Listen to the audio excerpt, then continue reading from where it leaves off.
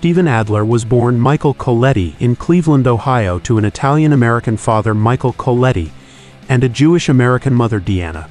After his father left the family, his mother moved with her children to Los Angeles, California. Adler was originally named after his father at birth, but his mother renamed him Steven when she returned to her parents because Jewish naming conventions forbid naming children after living relatives. He took his mother's surname after she married Melvin Adler, who adopted her two oldest children. He has one older brother, Kenny, and a younger half-brother, Jamie. Adler grew up in the San Fernando Valley until the age of 13 when he was sent to live with his grandparents in Hollywood due to his bad behavior. While attending Bancroft Junior High School, Adler befriended Saul Hudson, later known as Slash. They met when Adler had a skateboarding accident, and Slash stopped to help him. After 9th grade, Adler returned to his parents' house in the valley for the remainder of high school, during which time he learned to play drums. After his return to Hollywood in 1983, Adler auditioned for Sunset Strip staple London. When the audition proved unsuccessful, he formed the band Road Crew, named after the Motörhead song The Road Crew, with his childhood friend Slash. They placed an advertisement in a newspaper looking for a bassist and received a response from Duff McKagan. They auditioned a number of singers, including one-time Black Flag vocalist Ron Reyes, and worked on material that included the main riff of what would become the Guns N' Roses song Rocket Queen. Slash disbanded the group the following year due to their inability to find an adequate lead vocalist, as well as Adler's laziness compared to himself and McKagan. Adler then briefly joined a local band known as Hollywood Rose, which featured singer Axl Rose and guitarist Izzy Stradlin. In June 1985, Adler joined Guns N' Roses, which was newly founded by Axl Rose, Izzy Stradlin, Tracii Guns, Beich, and Rob Gardner. After the original drummer Gardner quit, Adler and Slash joined their former Road Crew bandmate Duff McKagan to complete the lineup. They played nightclubs such as the Whiskey A Go Go, the Roxy and The Troubadour, and opened for larger acts throughout 1985 and 1986. After being scouted by several major record labels, the band signed with Geffen Records in March 1986. In July 1987, Guns N' Roses released its debut album Appetite for Destruction, which to date has sold over 30 million copies worldwide, 18 million of which were in the United States, making it the best-selling debut album of all time in the US. In December, during a tour with Alice Cooper, an intoxicated Adler broke his hand when he punched a streetlight after a barroom brawl. Fred Coury of Cinderella was brought in as his substitute for several shows until he recovered. In November 1988, Guns N' Roses released GNR Lies, which sold over 5 million copies in the US alone. Despite containing only 8 tracks, 4 of which were included on the previously released EP Live Like a Suicide, Adler was again absent during a performance at the American Music Awards in January 1989. Don Henley filled in for him on drums. His absence was originally attributed to a case of the flu, but it was later revealed that Adler had been in a drug rehabilitation program at the time.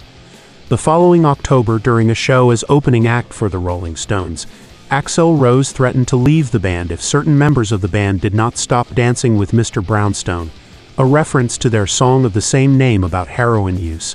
Adler was among those who promised to clean up, but he continued to struggle with his addiction.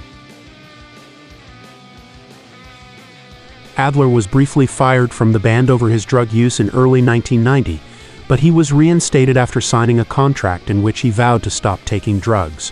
However, by the time the band entered the studio to record the song Civil War, his addiction had become so severe that he was unable to perform.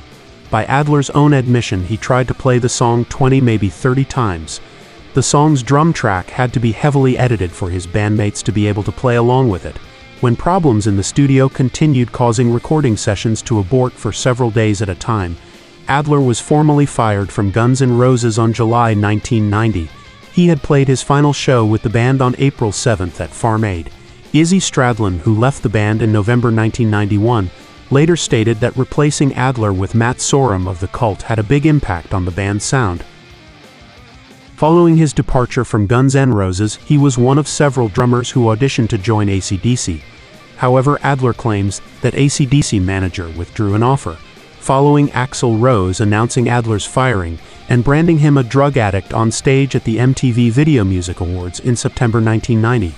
Adler instead reformed Road Crew with a new lineup, consisting of former Vane members singer Davey Vane, guitarist Jamie Scott, and bassist Ashley Mitchell, along with guitarist Sean Rory.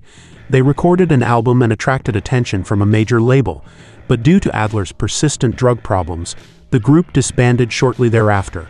A year after his dismissal in July 1991, Adler filed a lawsuit against his former Guns N' Roses bandmates, contending that he was fired because the opiate-blocking drug he had been taking to aid his detox interfered with his concentration.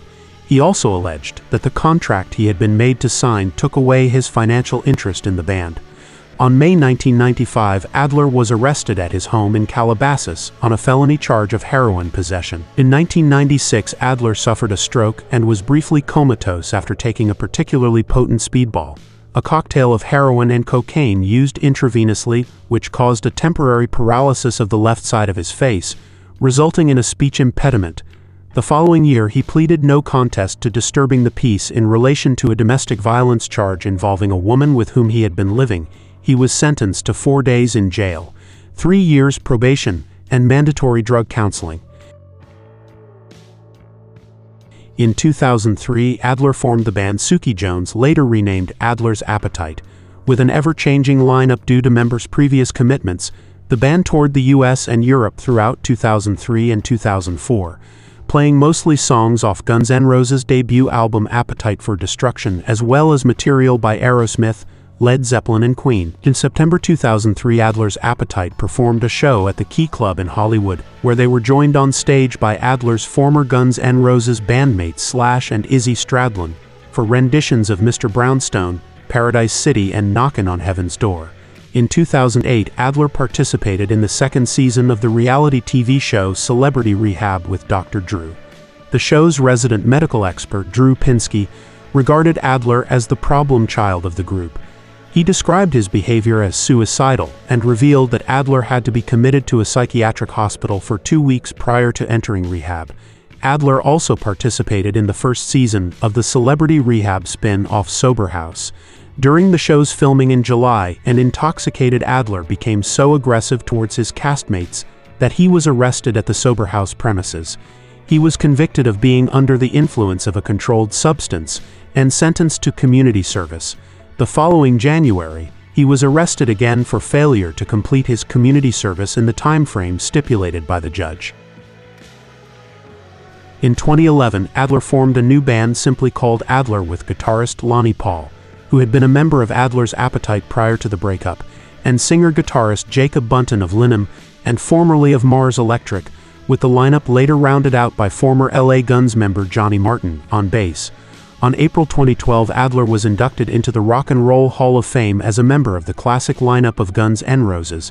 He headlined the induction ceremony with fellow inductees Slash, Duff McKagan, and Matt Sorum, as well as former member Gilby Clarke and Slash collaborator Miles Kennedy. Adler stated that being inducted was an honor and a dream come true. In late October and early November 2012, Adler played on the Kiss Cruise, which sailed from Florida to the Bahamas. These shows marked the band's first ever live performances. The following year, Adler's scheduled U.S. tour was postponed when Adler checked into a rehab facility to continue working on his sobriety.